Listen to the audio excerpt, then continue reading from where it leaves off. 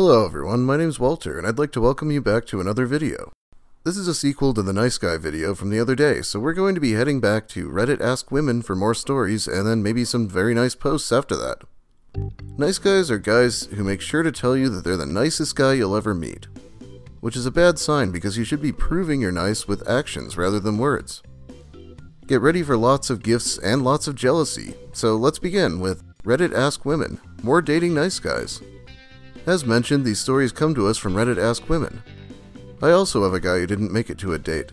We met on OkCupid and texted for a couple of weeks. I was working a lot at the time and was trying to fit him into my schedule. One night he calls me, which I found weird because we didn't talk on the phone up to that point and I'm antisocial, LMAO. And I text him and say, "Sorry, I'm taking care of a sick friend, what's up?" We text back and forth and I end up saying, "Yeah, I feel awful for getting him sick, that's why I'm hosting and taking care of him. I had the flu the week before." He flipped the fuck out, called me a slut, a whore, went on for about 15 to 20 texts accusing me of everything under the sun and saying, "How could you do this when I've been nothing but nice to you?" Once he wore himself out, I responded something to the effect of, "It was nice getting to know you, but I'm going to pass on a date. Your reaction without asking questions is a huge red flag for me when we haven't even met yet. Best of luck to you, and for the record, my friend is gay, which I happily could have told you if you asked me." I shit you not, he texted me the next he texted me demanding a date. When I said, "Are you fucking kidding?" he said, "Go out with me so you can say we've met." No thanks, bud. I'm always amazed when these guys try to salvage a situation like this. There are so many levels to this. Like, it's really none of his business what she's doing in the first place, but he's also wrong about it. "Oh, hey, sorry I just bitched you out for no reason. Let's see about that date." Who the fuck is going to acquiesce to that? I agreed to go to the movies with him that weekend. His behavior immediately got so overbearing, I canceled that same day, well before the date even happened. He responded by stalking me for at least 2 years after. People I dated would report being confronted by someone who matched his description, who never gave a name but would tell them he was my real boyfriend and they needed to stop talking to me or he would hurt them. He also has the distinction of being the only person I've ever heard describe themselves as a nice guy verbatim. He said it very often, including while wheedling me into agreeing to a date. Nice Guys Finished Last by Green Day was literally his favorite song. He knew we were meant to be. I just needed to accept it. Lots of backstory and I'll do my best to summarize. We had gone to elementary and middle school together in Texas and hadn't ever really talked. In 8th grade, my family moved states. I turned 16 and he adds me on Facebook, no biggie. He starts messaging me and immature me was ecstatic. Until I realized every sweet thing he said was delivered to manipulate me into only talking to him. Ignore my friends and family. Only talked for a few weeks and I broke off our chats when he insisted he should visit and was talking marriage at 16. He wouldn't stop harassing me, so I blocked him. Flash forward and I am now 22 and a familiar name pops up in my inbox. He's changed. He is more mature and not insecure. Thinks I was the one that got away. I believe in second chances and tell him we can talk as friends and reconnect. Mistake number 1. Decent enough conversations ensue and he does seem to have grown out of his manipulative ways. Number 2. I agree to date long distance. He fears that I'd cheat with anyone that'd look at me, especially with my best friend, 24 female that's married. Countless conversations on the matter. He was so good to me, he loved me, didn't understand why I spent so much time with her and my godson, her son, if there wasn't anything going on. Insists he needs to visit for a week. Number 3. My best friend offers to host him so he can save money and be put at ease. That week was the most awkward time to exist. He thought he would parent her son, do her a favor while her husband was at work. I was livid and mortified. He was an ass of a guest, and any conversation on the matter was my misunderstanding of events. Any arguments were my miscommunication. I broke up with him on the 3rd day out of 7 he was to be there. He'd wait until 3 a.m. to discuss things, cry that I just didn't understand how much he cared about me, and that as smart as I was, he couldn't believe I'd turn him down again. 7 a.m. he wakes me up with breakfast he'd picked up using my car. The day was spent with me telling him to take the next flight home while I cleaned up the general mess he had made of the guest room. He meanwhile spent the time following me and telling me what a mistake I was making, the best man I'd find, how smart and beautiful I was, and how we were meant to be. Oh, and that I should sleep more. The bags under my eyes were unbecoming.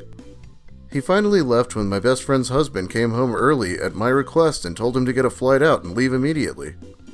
I failed to condense this any further. It was the most cringy nice guy experience of my life, and the last.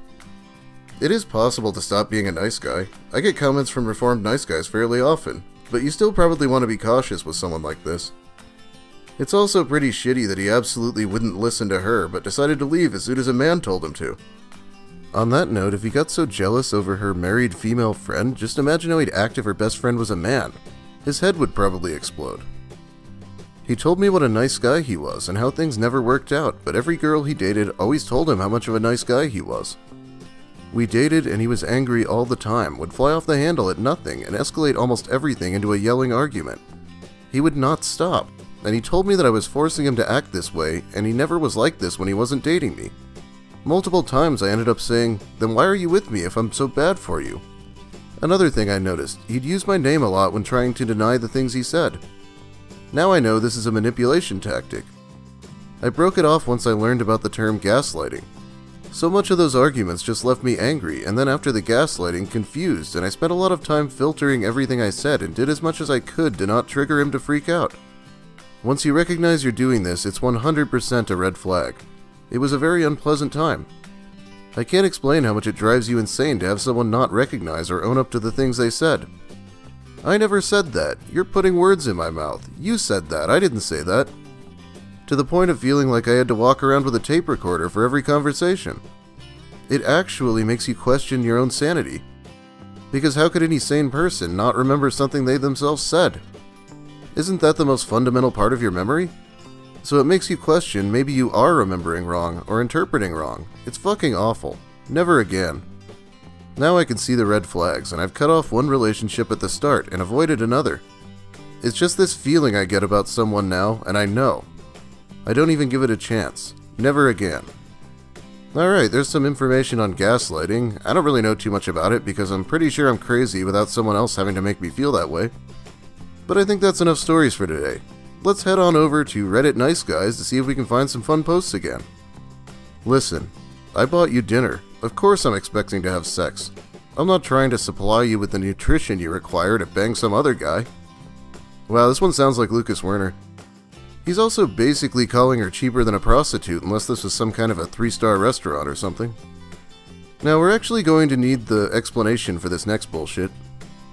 Invited this nice guy over for dinner and he stormed out without any explanation because my brother called me and he assumed he was another love interest. Then I saw him at a bar a month later and kindly asked him to stop putting his arms around me without my permission. He sent me this. Hey, I will completely leave you alone after this. But I feel like I deserve an explanation as to why you've been so rude to me the couple times I've seen you in public. Did I do something that I am not aware of? You've. Then a few hours later. Never mind, no explanation needed. I can tell you're just naturally a shitty person. God, he really had no idea? Well, I hope he felt better after sending that because now Reddit's laughing at him. I think he trying to act like an alpha. The storming out and the touching. But let's admit it, he averaged to below average in looks. That's why it's a nice guy. Yes, Banelord 1976, it's a very alpha trait to storm out in a jealous fit. Sometimes the world just puts you through shit for 7 years. Then sometimes you grow the fuck up and say, fuck you world, I will take what I deserve. Happiness, friendship, equality, partnership, truth. I am done waiting. Time for action. Nice guys don't have to finish last if they just grab the world by the balls and say, fuck you. I deserve better. Hey world, thanks for making this nice guy understand. See, I can still be nice, but I am done waiting. Oh, so he's going to take friendship by force? Yeah, that doesn't sound like a good idea. It's been 8 months in blank and 4 months in Bumble Premium. I haven't get a match yet. I'm not Stephen Hawking or Arnold. I value character than curves or looks. I can't expect the same from you. Judge me after our first coffee. You know, being annoyingly passive-aggressive in your bio might not be the way to go. God, this next one comes to us from a place I've never heard of called Reddit Ask Teen Girls. Let's go. Why do us nice teen guys finish last? I've liked this girl when I was in 8th grade a few years ago. We were good friends and I was nice to her, but not like in a creepy obvious way. We'd known each other for a long time and she would know if something was up. During 7th to 8th grade, she dated the rebels of the school that took risks of being expelled or suspended. If you want to know my journey of this, feel free to stalk my profile. I definitely want to know that journey, by the way. Okay, one more post and then we're going to call it a day. Looks like you didn't get a better offer than mine, lol. You got too overexcited with the false attention you got on here. I've seen fat ugly birds thinking they are queen bees on here. We all overrate ourselves in this fake false bubble. Blokes aren't interested in settling down with women who have 3 children from another man. Take the one-night stands while they're on offer. Oh man, that was like a 3-day time skip there. I'm actually back from vacation now, so I think I might as well read a few more posts. But that last guy, I just don't get what he gets out of sending that message. Delete this post. You are shaming this beautiful female, and it isn't right. Females need to be respected and taken care of. They don't deserve to be humiliated like this. Consider this your last warning. Delete this post or face my wrath. If any female is reading this and feels threatened by the sea of misogyny, then don't hesitate to send me a private message. I'll take you under my cloak and protect you. Wow, what's that post doing here? He seems like such a paragon of chivalry. There is also another problem. Through all my experiments, I have found out that Asian girls will talk to me or date me, while all other races of girls have ignored me my whole life. And I am not Asian, so I'm trying to figure that out. And what is wrong with women? Women ruin society. How do they ruin society? Because all the good, high IQ and moral guys that make society run the best and fairest, those are the type of guys girls hate. Girls like criminals, aggressive low IQ men. And also, women love to race mix, which demoralizes their own race. This sounds like St. Eliot, doesn't it? Calls other men violent brutes and then stabs his roommate 90-something times for no good reason. Okay, last post. This is going to be your black pill for the day. Women reproduce with low IQ and bad boys because they want to become the dominant gender. Just think about it. Why do women reproduce with idiots? Why do low IQ men have more chances with women rather than an intelligent and thoughtful individual? Because they actually only want stupid men to exist. For them, it's easier to control stupid loser men for their own agenda. Women are trying to erase all intelligent man life as we speak. Ah yes, erase all intelligent man life. That's certainly one way of putting it. That is about all the time I have for you today, though. Thanks for watching, everyone. This channel is where I'll be uploading most of the time, so if you want more, be sure to like the video and subscribe. I'm going to be working on some things this week. I'd expect a few more videos as soon as I figure out what I'm doing, and maybe a couple streams over on my other channel. Thanks again, and thanks to Reddit. Have a great night, everyone. And don't be too nice or you might finish last.